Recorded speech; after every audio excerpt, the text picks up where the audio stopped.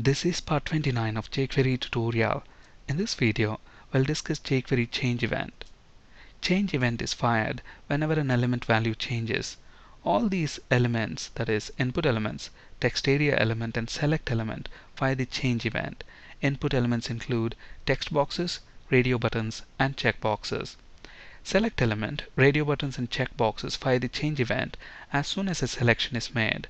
Whereas the other element types like text boxes and textarea elements, they wait until they lose focus to fire the change event. Let's understand this with an example.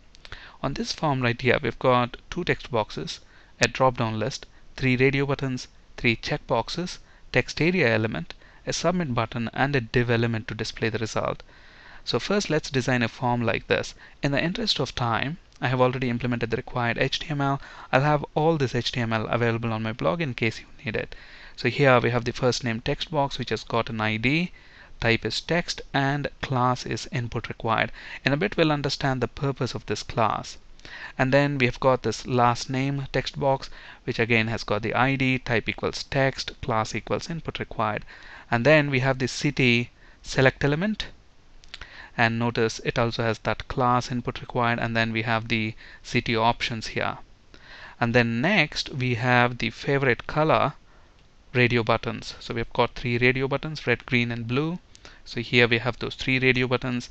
All of them have got an ID, type is radio and the class is input required.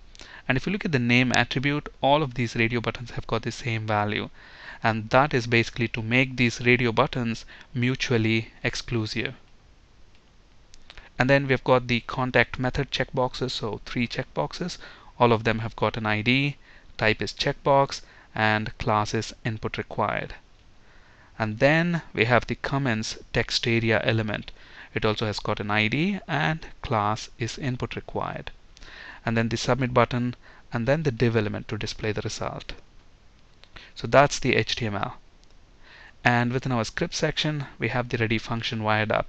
So we want to handle the change event of the drop-down list. So whenever the selection within the drop-down list changes, we want that selected value to be displayed within the div element that's present right here next to the submit button. So we want to handle the change event of this drop-down list. So let's flip to Visual Studio. So if you look at that drop-down list, it says select element, and this select element has got an ID, DDL city. So let's find the select element by ID. So within our jQuery ready function, let's use the ID selector. And ID selector is hash, and the ID of the select element is DDL city. So this is going to return that select element. And then we want to handle the change event. So we are going to use this function change. And whenever that event occurs, we want to execute some code, so let's make it part of this anonymous function. Okay, so when change event is raised, this function is going to handle that. And what do we want to do when that change event occurs? We want to retrieve the value from the drop-down list, the selected value. So let's create a variable. Let's name it selected value equals. So we want to refer to the drop-down list element. And to do that, we can use this keyword. And to retrieve the selected value, we can use val function. So this is going to give us that selected value from the drop-down list. And then what we want to do is display that value within the div element, and div element also has got an ID and it is divResult. So let's copy that. So let's find the div element by ID. And let's use the HTML method to set the value that we want to display within the div. That's it. So let's save the changes and let's reload this page, and look at this. As we select, look at that, I selected New York and that's what is displayed in the div element, and Chennai. And if I select, it displays that select. For some reason, if you want to validate that, if I select, we want to display a message here saying please select a city. If you want to do something like that, then probably you can add an if condition here. If selected value equals select, then let's actually change selected value to something like this. Please select a city. So let's save those changes, reload this, and look at this. When we select London, that gets displayed. Now if I select, it says please select a city.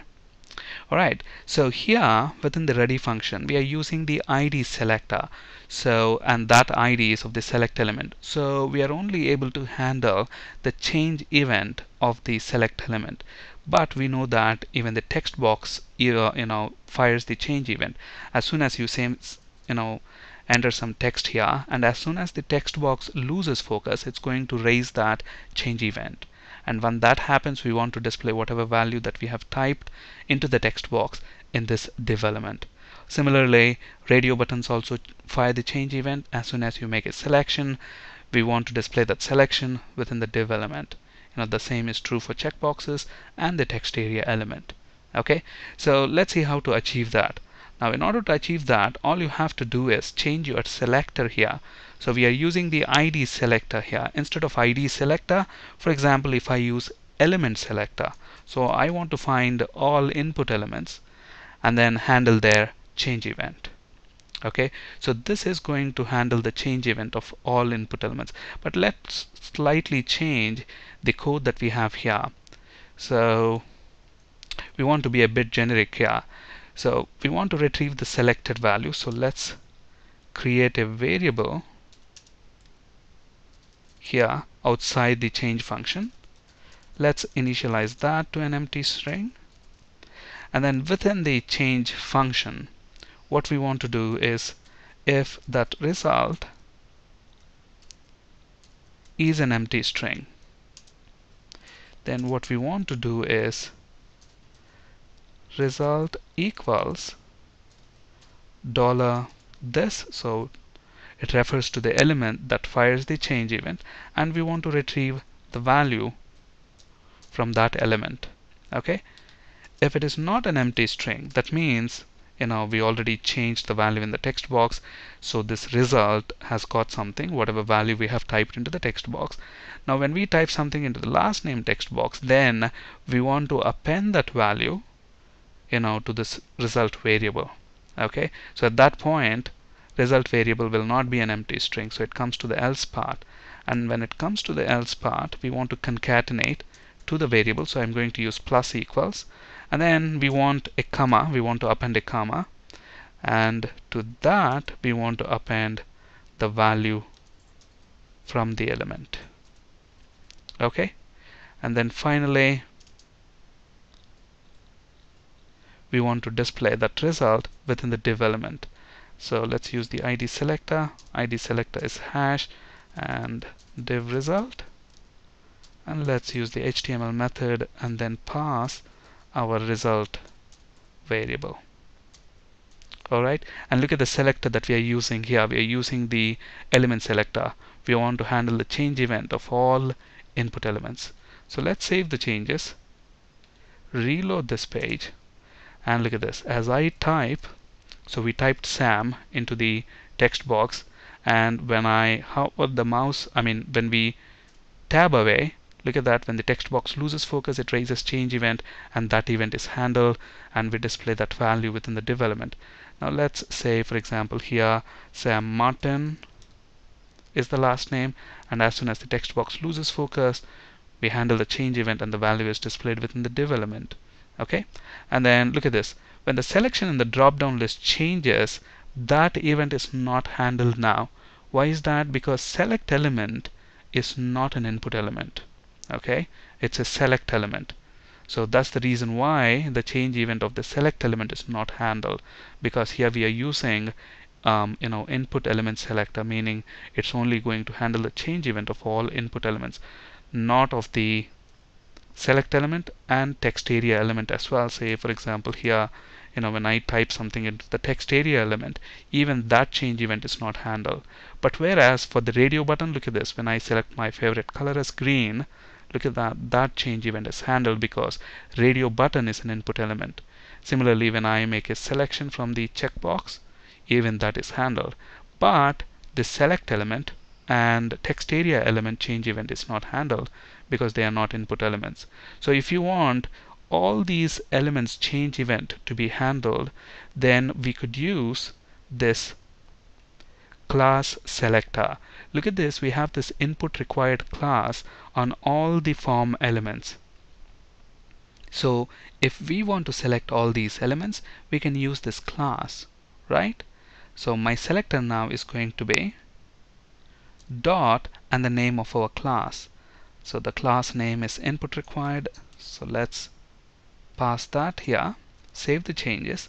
Let's reload the page and let's type the first name, Sarah.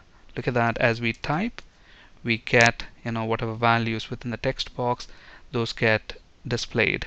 Look at that, now even the select element change event is handled. Similarly, radio button, checkboxes, and text area element. So all the change events are handled.